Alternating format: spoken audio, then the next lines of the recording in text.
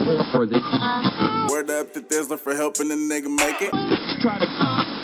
Thizzler on the roof, That was, I think, had been dropped from the label. You know, our next question was like, okay, so what's the plan now moving forward?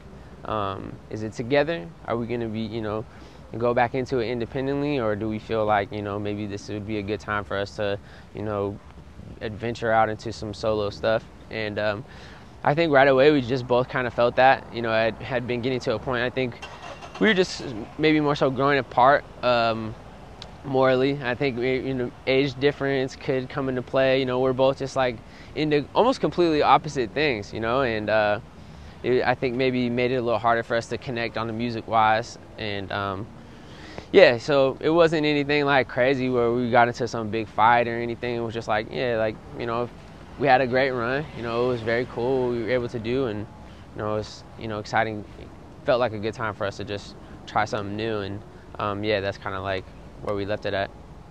Word up to Thizzler for helping the nigga make it. Thizzler on the roof,